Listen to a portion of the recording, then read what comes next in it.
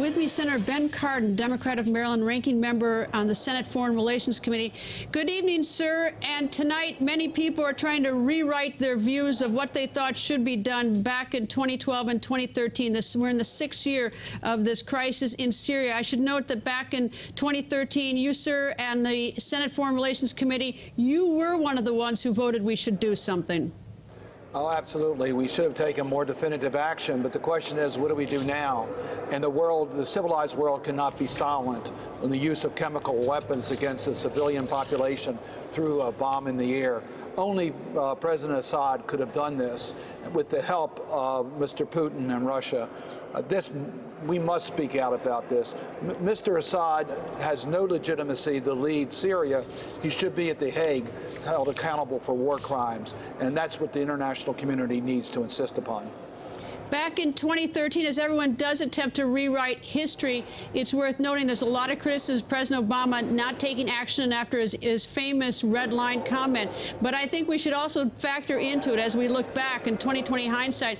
At the time, Congress wasn't behind him. The American people in multiple polls were not behind him. We were war-weary. No one wanted to put boots on the ground. No one wanted to use force. And even the Brits voted down a resolution to join us in taking force against Syria. It's a very different time then, and now, of course, everyone's jumping on President Obama.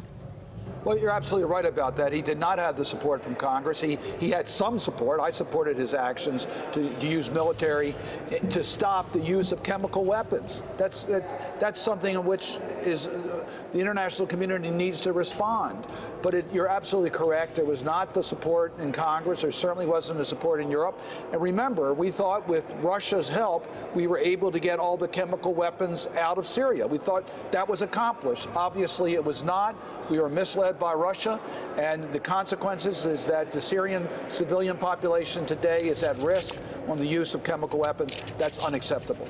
All right, it's not just now the chemical. We're now talking about chemical weapons today as we look at these horrifying video, and the video is horrible. I mean, it's been, you know, I've seen a number of videos, and what we see, it's just terrible. People suffering, struggling to get air as this gas gets them. But the fact is that Assad has been using chemicals, or at least there have been chemical attacks suspected multiple times since 2013. It's not just in the last few days. And in fact, the UN just the last month, there was an attempt to take to pass a resolution, the Security Council, against Syria, but China and Russia vetoed it. So what are we going to do? Is the world going to look the other way on this one? Well, I certainly hope not. I hope that what has been done here will cause the international community to say that this cannot continue and those responsible must be held accountable, and that this is war crimes, and that the international community must hold Mr. Assad responsible for these actions. Yes, we know that they've been using some chemical agents, but what we saw today looks more like sarin, looks more like a very intense chemical weapon that we were told was totally destroyed within Syria. The Security Council needs to take action. All right. He's a war criminal. That's what you're saying. But the ICC is completely toothless, has done nothing. I mean, look at President Bashar in Sudan. He's got an indictment for genocide going back a number of years for killing lots of people in Darfur region. And nobody does anything. Even South Africa wouldn't arrest him when he was there. So completely feckless there. He's a war criminal. But are you saying that we should do something alone in Syria? Or what are you saying we're going to do? We're not going to get help out of the UN. No, I would start with the Security Council. The Security Council did pass resolutions condemning Syria's use of chemical weapons. Now they have used a very strong agent again. It's time for the Security Council to put something behind that.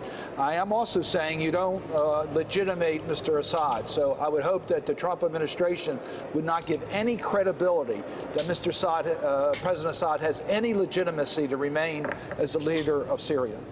All right, let me ask you one quick question on a random topic, but one that I'm profoundly interested in. That's the nation of South Sudan, which right now is in the midst of a civil war. People are starving there. It's incredible the number of people who are starving. And do you have, should the U.S. get involved in South Sudan?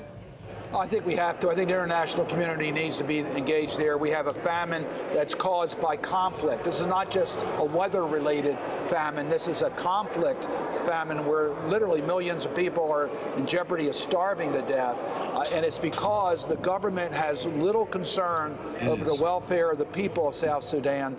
The international community needs to provide a safe haven for humanitarian relief and to get a relief from the conflict so that people can get help. It's just terrible what's going on there, but I digress from Syria. Have you had any conversation with the White House over what's going on in Syria, or is it just too soon? We've had very little conversation. We don't know exactly what the White House policy is in regards to Syria. They certainly have not announced that.